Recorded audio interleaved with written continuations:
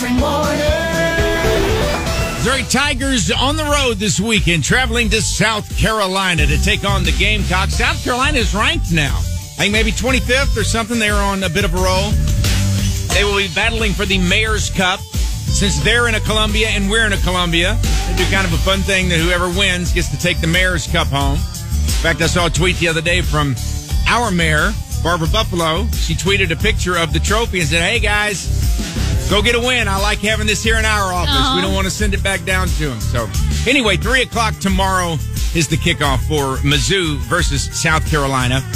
And I feel like we keep explaining this, but I just feel like it's so out there that people who tune in for the first time might not know if we don't explain what Dip 'em and Pick 'em is. Granger Smith, country singer Granger Smith, hosts the show after midnight. It plays here on the radio on Clear 99 overnight. And, of course, he has his alter ego, Earl Dibbles Junior. Well, we just discovered a few weeks ago that Earl Dibbles Jr. makes college football picks every week. And it has become one of our favorite things of the week now. Mm-hmm. So we share that with you now. Earl Dibbles Jr.'s Dip 'em and Pick 'em. It's time for Dip 'em and Pick 'em with Earl Dibbles Jr. on After Midnight.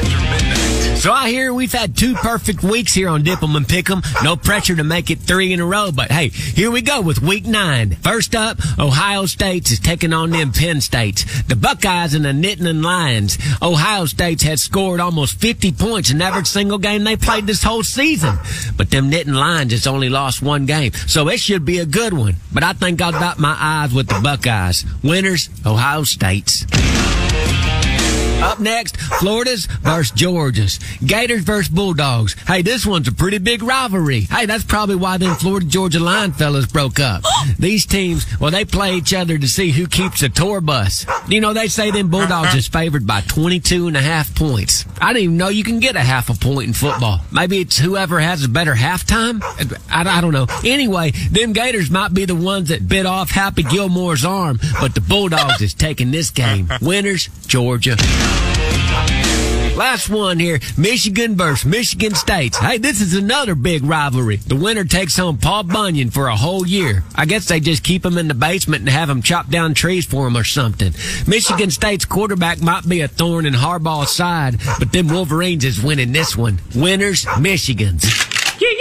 Dip 'em and Pick 'em with Earl Dibbles Jr. For more, follow us on Instagram at After Midnight Granger Smith.